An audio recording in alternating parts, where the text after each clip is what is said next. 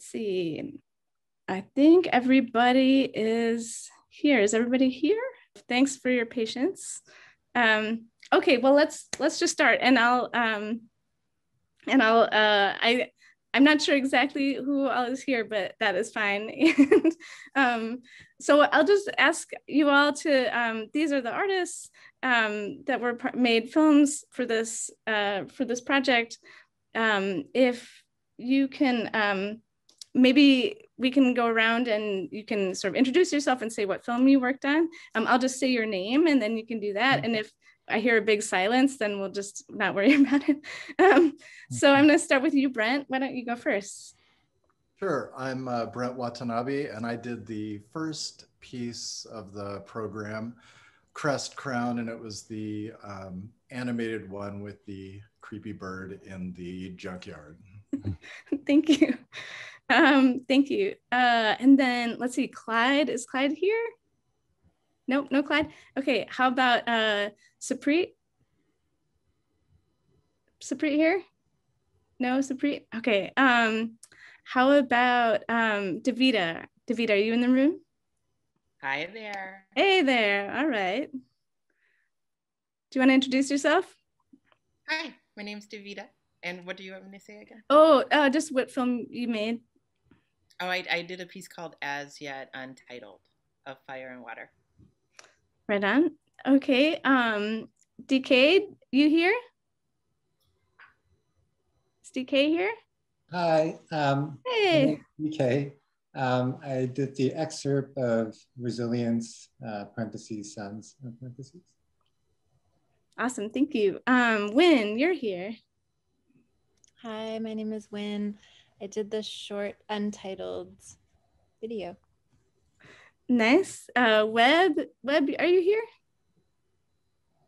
Do we have Webb? Maybe not. How about Susan, you're here. I am here. I'm Susan Robb, and I made 7 Sons.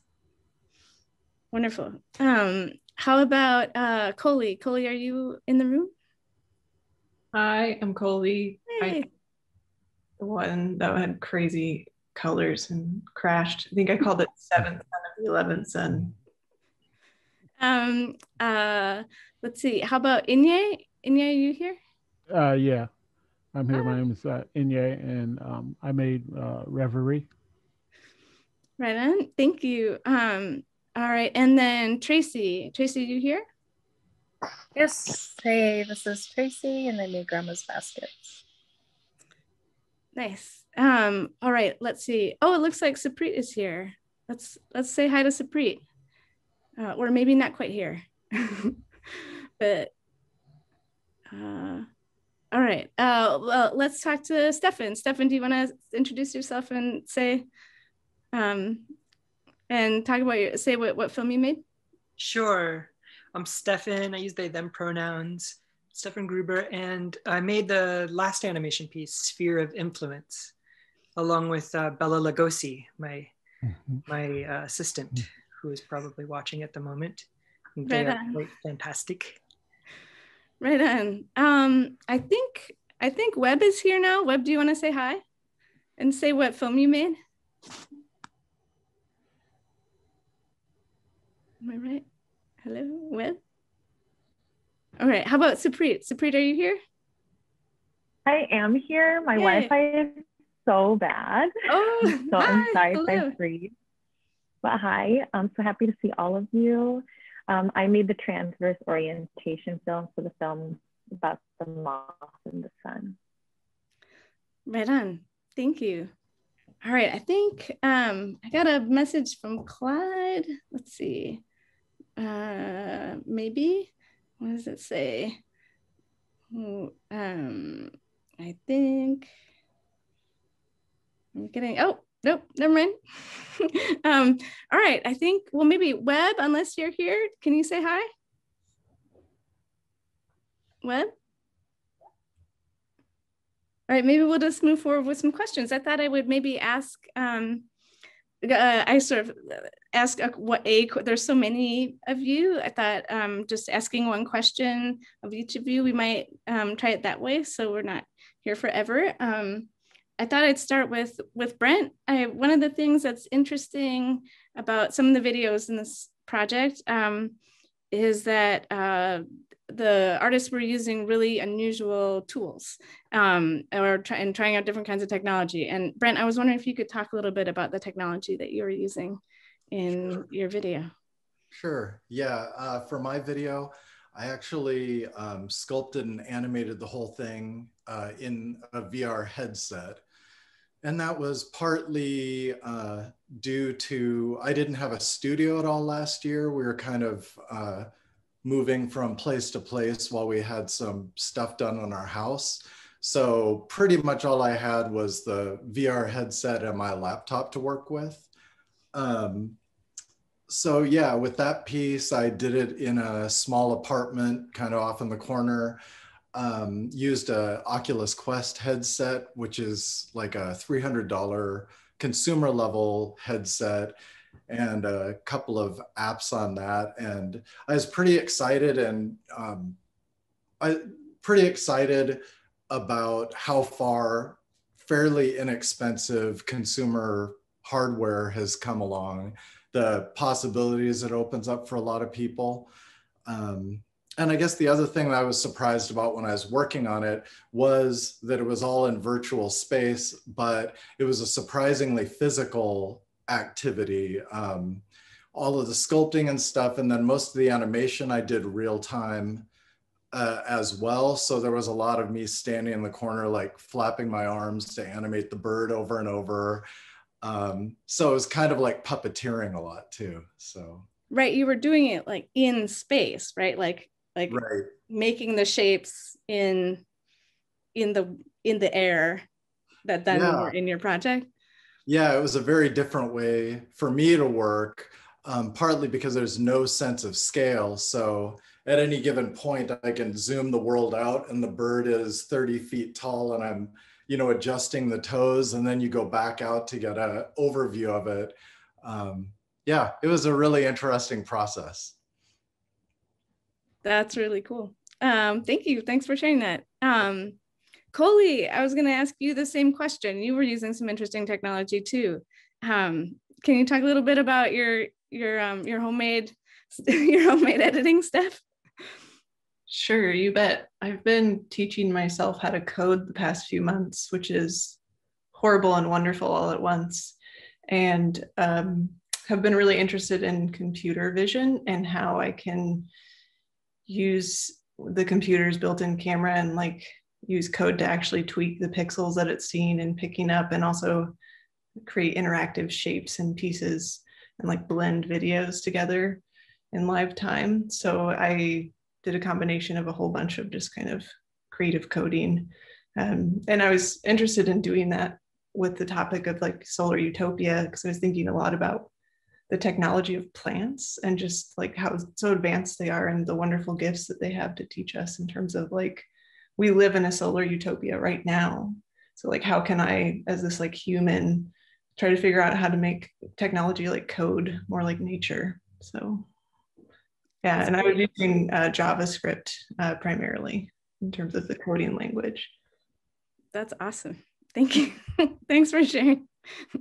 Webb, are you around?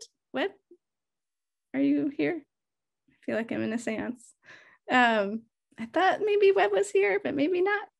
Hello, Webb. Webb was here. Webb, but muted. Webb, can you unmute you? Oh. Hey, all right. Sorry. No, that's fine. I was going to ask you if you could talk about your process and how you made your film. It was a little bit of an experiment. I started out with a few different techniques because I've been doing a lot of woodwork and kind of enjoying the time travel of finding the layers. You know, just when you're working in wood and you start thinking about how, like each time you cut it, how many years you cut through and the life of a tree. And I wanted to kind of slow that down. But it was, on a good day, I made about 1.5 seconds progress. So I really quickly kind of figured out, okay, if this is going to be more than 10 seconds, I need to just choose a way to do this and go with it. So after a couple of tests with the small branches, just came up with an incredibly messy process, which was sanding up, like with the small branches, I would cut like about 1/8 of an inch off and then sand it, and then I built a mount for them. So I would do all the messy work outside, bring them into the studio, mount the branches so that they would be in the same position in front of the camera as they had been, so that the lighting and the positioning could stay almost perfect. Take a picture, take the whole thing back outside, do the whole process over again. You were going, oh wow, I didn't realize that. I mean, it makes sense. You don't want sawdust on your lens. It was, yeah, about 80 pounds of sawdust at the end of it. So wow. Yeah. Wow. Cool. Thank you for sharing. That's awesome. So another question that I had for some of the artists were using a text, working with a text. And I'm wondering, DK, you were working with a text. Can you talk a little bit about where the text came from, how you engaged with it in your film? Yeah, so this was in large part a collaboration with my good friend Paul, who I've known for close to maybe 25 years or more. And we've performed quite a bit. So it was more, I guess the development was more as a stage performance. And then Paul's quite a thinker, writer, radical person. And then just through a series of conversations, we talked about like time, the sun being the measure of time, and how right now especially seems like time is, the perception of time is really odd for a lot of people. And just kind of want to overlay that experience, and then using the text that he provided to kind of layer different levels, to kind of create tension within that. And yeah, I guess that's about it. That makes sense. That makes sense. Thank you. Thanks for sharing that. Susan, I want to ask you the same question. Can you talk about the text that you were using, how that came to be, and how you were engaging with it? Yeah. So I didn't really realize this, but when I make stuff, I sing the thing that I'm making, like a little song as I'm making it. And it's just been like part of my practice forever, but like I never really thought about it. It's just like me talking to the thing I'm making. And I shared that with Andy, the little songs that I was singing, and we thought, oh, well, this is like, let's make this work in the video. So I just wrote out the little song that I was singing to the pieces as I made them. That's great. Thank you. That's awesome. That's wonderful. Oh, Tracy, I'd like to ask you a similar question. Can you talk about the story that you were using in your piece? Sure. First, I want to thank my creative collaborator, Nils Cowan, who couldn't have done this without him. And also to Lemmy Nation, who allowed us to be on their territories during COVID. So we had to get special permission. And then to Miasha Hilaire, Vanessa Tupper, and her daughter Ocean for inviting us into berry pick and just to spend time with them and to hear their stories.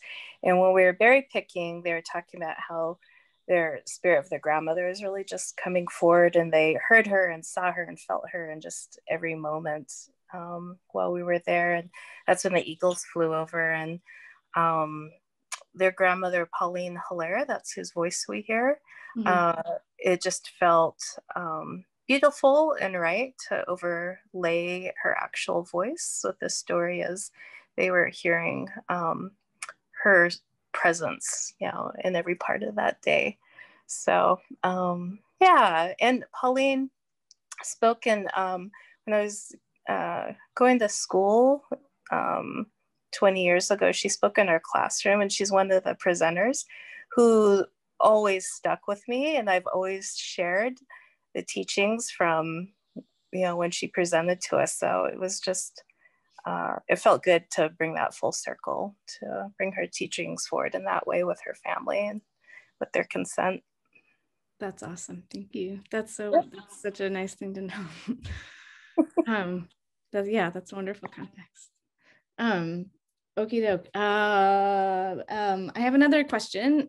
Some people were, there's a family situation going on there. So other people were also engaging with family in their films. Inye, do you want to talk about how your family was part of your film? Yeah. So basically, that was my daughter. So, my kids get to be in my stuff. My family gets to be in stuff because they're the people that are close by. And I don't have to call or cast or drive around. So what was that collaboration like? I don't know. I kind of told her basically what we were doing, and then we just sort of shot it over the space of 3 months, as we figured stuff out. So it was a real organic sort of thing. I sort of had a story outline in my head, and we just sort of went with it. Yeah. So it was super casual. And then she's 13, so she acted like she didn't care. Right. That's fair. Right. Yeah, that's great. Thank you for sharing that. And thank you for sharing your film. Stefan, do you want to talk a little bit about how your family history plays into your film? Yeah, sure. So I knew I wanted to make an animated film. I knew I wanted to make a film about sunlight. And as I was beginning it, I got a tip from my mom that our family one time had this pretty interesting solar powered company. And so in the 1980s, my mom's side of the family, a lot of the people helped run this company called Suncor, which was one of the very early adopters of solar power. And the thing that they were doing is making kits that people could build solar powered water heaters with. And they brought these to various schools. And the reason why it could thrive is because we had subsidies for it.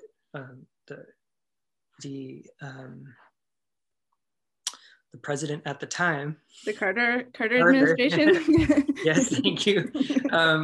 It gave subsidies for that, so it could thrive for a little while. And then when the Reagan administration came in, they took away all those subsidies, and that company just had to figure out a way to fold. And our family took really different turns at that point. And so I took that as kind of like the soul of something to work with and to imagine a future where programs like that had been able to thrive.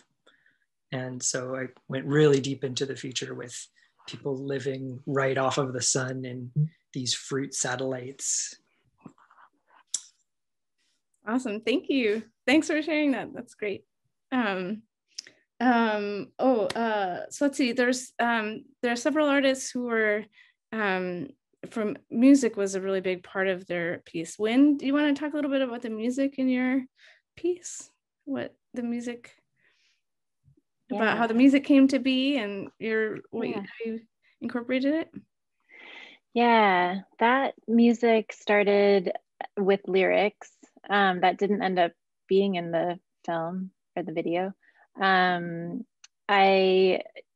Often lyrics will come. I was thinking with this video, thinking a lot about